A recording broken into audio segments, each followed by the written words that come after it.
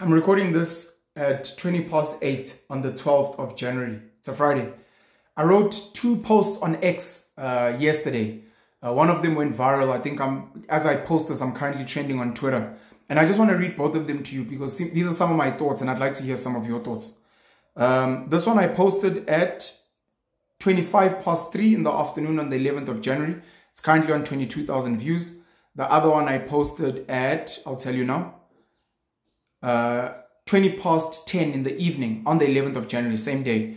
94,400 views. So let me read the first one first. I'm a serious pessimist. Shout out to the 70 judges at The Hague listening to the South African team calling out Israel for potential genocide at the Gaza Strip. This is at the ICJ. I don't have much intel and will need to read up. But Mina, I don't trust the ICJ, nor the UN, nor the ICC. Do you really think Israel will stop? Why did they fail to stop Russia and Ukraine? Why were Bush and Obama not charged with war crimes and genocide?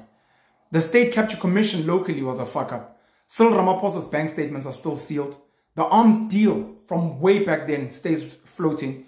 There was no foul play found with Phala. I do not trust lawyers. I do not trust judges. I do not trust courts. Why would anyone think this exercise will yield anything substantial? Like I said, I'm a pessimist. Maybe smarter folk, you guys, can school me on why this is important and what potential real outcomes we can expect. 22,000 views, 163 likes. The second one is this one with 94,700 views. It's probably going to get more views as well. I'm really finding it hard to celebrate this ICJ thing. I'm really struggling. I must be fucked in the head. We have a thug president and a mafia ANC that is looting the nation.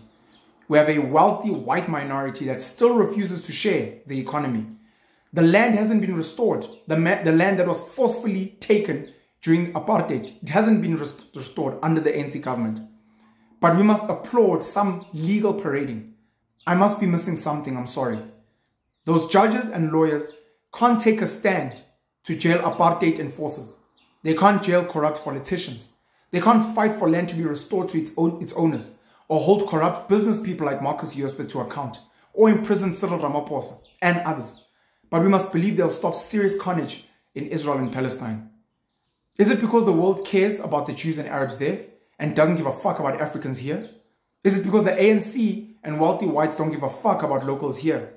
Is it because everyone applauding is grandstanding because the trend just looks cool? What exactly stops the exact same people, including Naledi Pandor, for standing up against injustices here at home? I'm really struggling. Somebody school me, please. What the fuck are we actually celebrating? And you know what? I got a lot of comments. There's a lot of comments if you go and check this out on X, on Twitter. My whole thing was this. 2 things can exist at once. We can fight injustices here. We can lend our voice to the people of Palestine or be pro-Israel if that's how you so lean. My whole thing, even though we were supported during apartheid, is that those countries that were supporting us weren't doing a better job supporting us than fixing their things at home.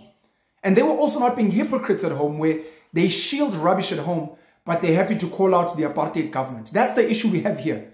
We've got a corrupt ANC that is destroying our country with the help of their wealthy funders, including largely white people and some black people who are watching this country get destroyed, but they want to grandstand on platforms and be like, oh, we condemn what's happening there.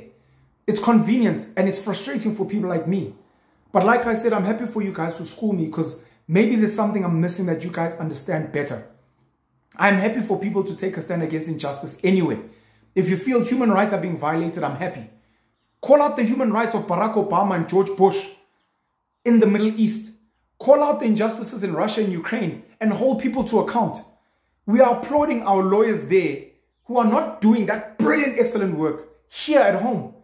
Marikana, Life is Dimeni, people that are dying and. What am I missing, guys? What am I missing? Please school me. Or am I just a pessimist and a loser and there's something that is wrong with me? But if you guys can explain to me why these people can be celebrated elsewhere, not here, I'll understand. Imagine Springbok rugby players playing the shittest rugby here, but then shining on the global stage elsewhere. It would mean they don't respect us here. Penny all the black pen. I want to hear your thoughts.